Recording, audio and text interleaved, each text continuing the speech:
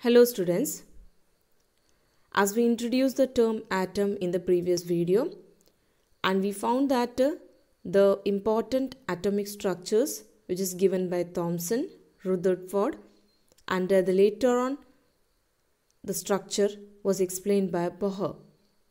But before discussing Bohr model, first of all discuss the concepts which is used by Bohr to explain the model of atom.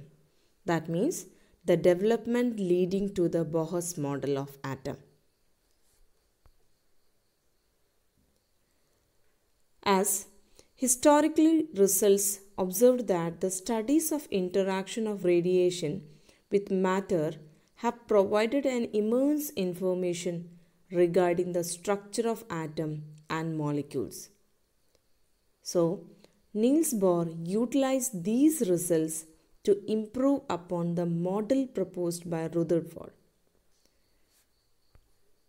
The two important developments played a major role in the formulation of Bohr's model of an atom. These are, that is, dual nature of electromagnetic radiation and atomic spectrum. That means these two concepts has played a very important role for Bohr for formulating its model, that is Bohr model of atom. So, before discussing about the Bohr's model, we need to discuss these all concepts in detail. Dual nature of electromagnetic radiation means two natures. That means electromagnetic radiation have wave nature as well as particle nature. That means it can behave like a wave as well as it can behave like a particle.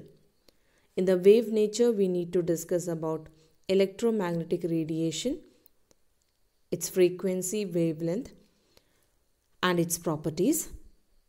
In the particle nature, we need to discuss, that is, Planck's quantum theory and photoelectric effect.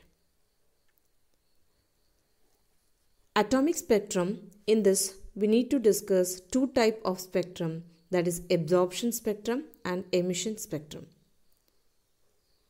So, before discussing about the Bohr model, we will be discussing these points separately in separate videos.